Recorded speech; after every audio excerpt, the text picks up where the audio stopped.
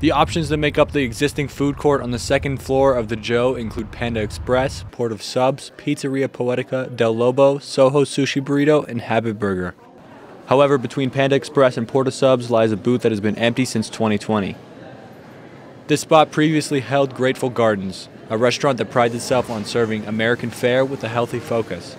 Although they have 4 restaurant locations in Reno, their popularity did not seem to carry over to the students of UNR.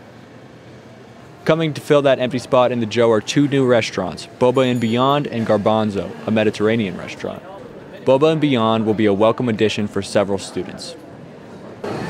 I know a lot of people wanted like a better boba place because I haven't heard anyone say they like the one in the engineering building. So I think that one people definitely wanted. I think it's gonna really expand because I don't know of any boba places here. Personally, I'm not a fan of boba, but I know that a lot of people are, and having that here will bring a lot more attention. Typically, I'm usually just eating like Panda or the Habit over here, and it gets pretty repetitive. So those other options are nice. The university has done very little advertising for the new restaurants, only putting up a few flyers around the student union instead of promoting it across the university. In fact, it is generally unknown when these establishments are going to open, only advertised with a to be determined. For a restaurant, it's very difficult to secure a spot in the student union. On the UNR website, a sample lease for a potential restaurant can be found, with vendors having to pay a monthly rent to the university.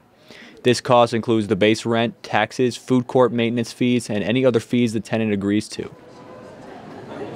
Along with this, a vendor must pay $25,000 at the start of their lease as a contribution to improve the food court. What about customers, though?